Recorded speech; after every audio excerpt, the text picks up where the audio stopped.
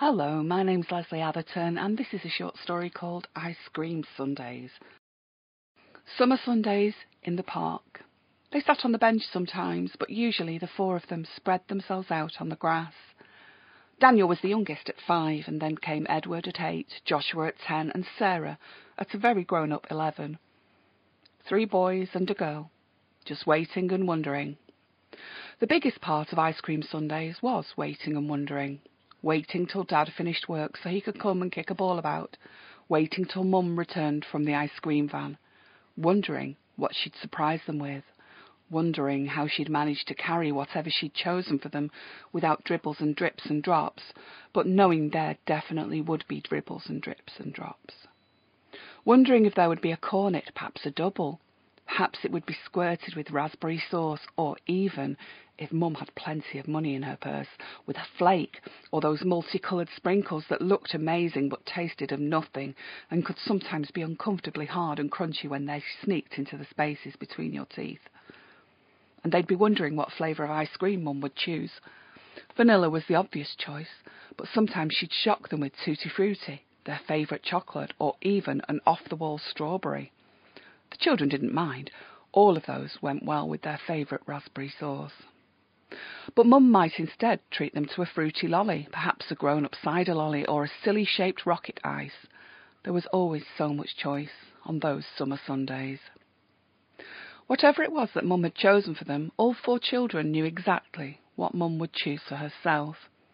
They knew because she chose it every single time. She'd have rum and raisin. 3 scoops, squashed and squished between a marshmallow wafer and a plain one. She had allowed the children to try the ice cream ones, allowing each one a lick from the edge of her wafer, but all spluttered and agreed that it was completely horrible. Bitter and nasty tasting, they said. Mum said it was because of the alcohol in the rum, though there was only a tiny bit, and it was just for the flavour. If that's what alcohol tastes like, thought Sarah, I don't ever want to try it, even when I'm grown up. You may be wondering why these 4 children did not accompany their mum to the ice cream van on summer ice cream Sundays. Well, the answer was simple.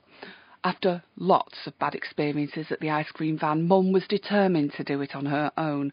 In fact, Mum told them that if they trailed her to the van with their pestering and endless questioning, then she would not, repeat, not, buy a single ice cream or lolly. The problem, like the answer, was simple. 4 children between 5 and 11, 4 children, each with plenty to say. 4 children all loud and indecisive and extraordinarily irritating when it came to choosing ice cream. So it was left to Mum to make the decision, to purchase the ice cream and to carry the ice creams back to the grass. It was only then that she would allow herself to relax as she collapsed onto the picnic rug to enjoy her own rum and raisin wafer. They were good days, but they weren't idyllic. For a start, the children would get impatient waiting for Mum to return with their treats. It also happened that they could be tetchy and awkward. One time, Mum bought them each a strawberry mivvy, and all 4 moaned that they would have preferred a funny feet or a 99. They liked everything that the ice cream van had to sell them, but that wasn't the point. Mum would regularly buy something the children had just decided they no longer enjoyed. Mum couldn't win. Even so, those ice cream Sundays at the park were the days she liked the best. They were days when Mum and Dad never argued, and when the sun shone more brightly and the rain, when it fell, was softer and warmer than on any other day. Sarah, aged 11, really liked ice cream Sundays because they allowed her a little time to sit and just be herself, while her brothers, ever-present pesterers who never allowed her any freedom, played together with Dad. Dad would always try to encourage Sarah to join in or help an uncoordinated Daniel with his ball skills, but Sarah would always shake her head and look at her mum. Mum time, she'd say, and the females of the family would sit and chat about life, boys, school, music. Joshua, aged 10, adored ice cream Sundays because they indulged his 3 major passions: ice cream, football, and spending time with his dad. Edward, aged 8, absolutely loved ice cream Sundays too, mainly because of the surprise of not knowing what his mum would choose at the van, but equally fun for Edward was the walk home, because they went past and sometimes into the sweet shop and the house of a million cats. They would also walk past Edward's school, and Edward absolutely loved school. Lastly, Daniel, aged 5, thought ice cream Sundays were the best days ever, because when his brothers and sisters played and talked with him and pushed him about, they did it in a nice way, not like they would at home. Even Mum was the happiest person in the world on ice cream Sundays. The joy of choosing her children's ice creams, the time with Sarah on the picnic rug, the ownerless dogs occasionally careening into them, chasing after balls thrown for other dogs, the time spent waiting for her husband to finish work, the anticipation of his arrival, and the happiness she felt as she saw him walking over the horizon to their usual position on the grass, with his own napkin-wrapped ice cream in hand, and the fun of wondering if, this week, he'd randomly choose the same option as she'd chosen for the kids. Yes, even Mum loved ice cream Sundays. But as for Dad, did Dad also love ice cream Sundays? Did he look forward to them from Sunday evening onwards? No, he did not. Certainly he played football with the boys and hugged his wife and daughter. Certainly he participated in the guessing games and counted the animals they could see sneaking behind the filthy net curtains in the House of Cats.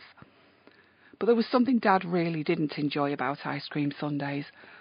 The thing that Dad didn't like, the thing that really made Dad mad, the thing he couldn't bear and that made him cringe every single week, were the dribbles and drips and drops of ice cream or ice lolly.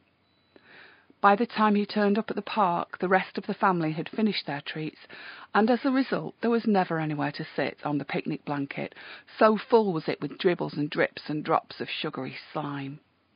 He tried to kiss and hug his wife, but her hands and wrists and arms were always covered in drips. Her top was always covered in ice cream too, either that or melted lolly. Her face would be too, and so were the faces, arms, hands and tops of the children. Wherever he looked, he was unable to escape the goo and mess. For most of us, that would just be a bit of a sticky inconvenience, but for Dad, it was something he dreaded from Sunday evening till the following ice cream Sunday morning, and there was nothing he could do about it.